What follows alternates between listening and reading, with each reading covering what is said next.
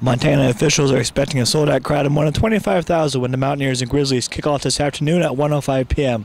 After 17 hours on the bus Thursday night and Friday morning, the Mountaineers wrap up the non-conference schedule this afternoon against Division I Montana at Washington Grizzlies Stadium.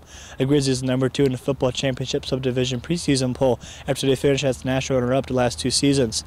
The Montana is known for its loud crowd with no track separating the field from the stands. It'll be much louder than most RMAC stadiums in the conference.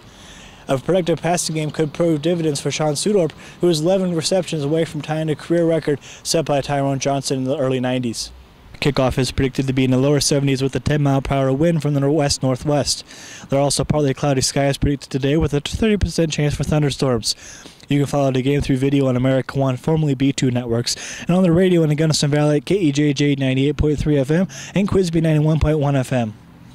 Reporting for WCAthletics.com from Missoula, Montana, where we're less than 6 hours for kickoff, I'm Jared Verner.